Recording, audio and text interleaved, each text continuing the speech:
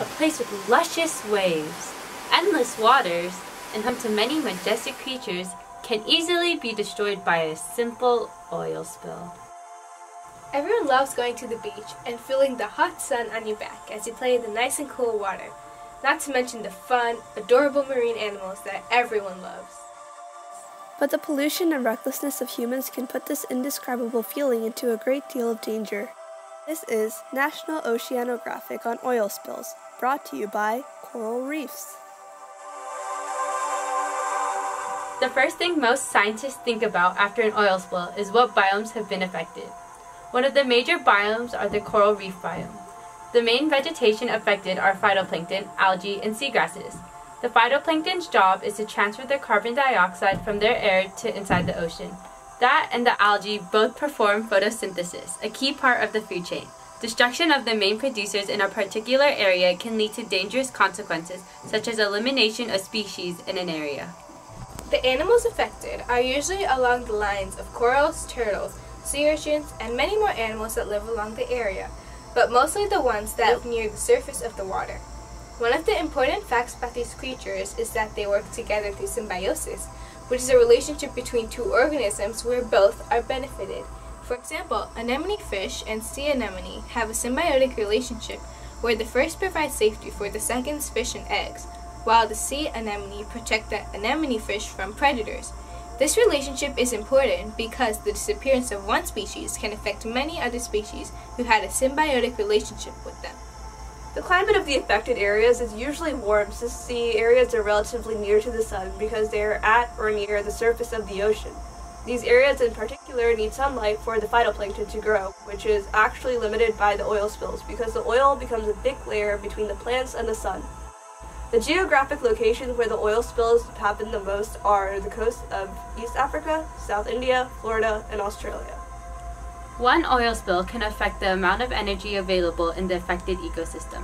For example, since the seagrass gets less sunlight because of the oil's opaqueness, they mostly die because they need energy to survive. This affects the herbivores and eventually the entire food chain. Oil spills also affect nutrient cycles. Since the affected plants will not be able to perform respiration, oxygen will not be able to be produced, which will lead to a decreased amount of oxygen available.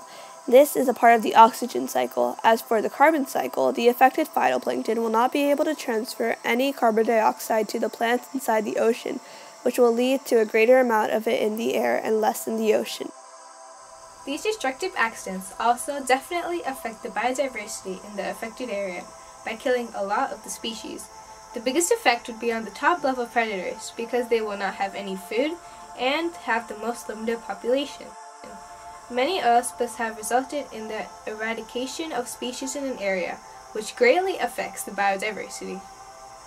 Of course, the organisms to blame for this are humans. They happen on accident, usually because of oil leaking when transporting oil internationally through ships. This problem affects humans by putting the people who clean up the spill at risk, since having interactions with oil can cause eye irritation, breathing problems, and stress. Apart from the direct effects, oil spills also impact the local economy because of the decrease of the fish stock. Tourism will also be affected because less visitors would come to a place affected by an oil spill. British Petroleum, an oil company, is, unfortunately, well known for its many oil spills. The Deepwater Horizon, an oil rig located in the Gulf of Mexico, has exploded in April of 2010. This explosion is one of British Petroleum's biggest oil disasters. The explosion caused 210 million gallons of oil to be dumped in our world's ocean. It also killed 11 people and 3,000 feet deep worth of marine life. This disaster has caused lasting effects to this day.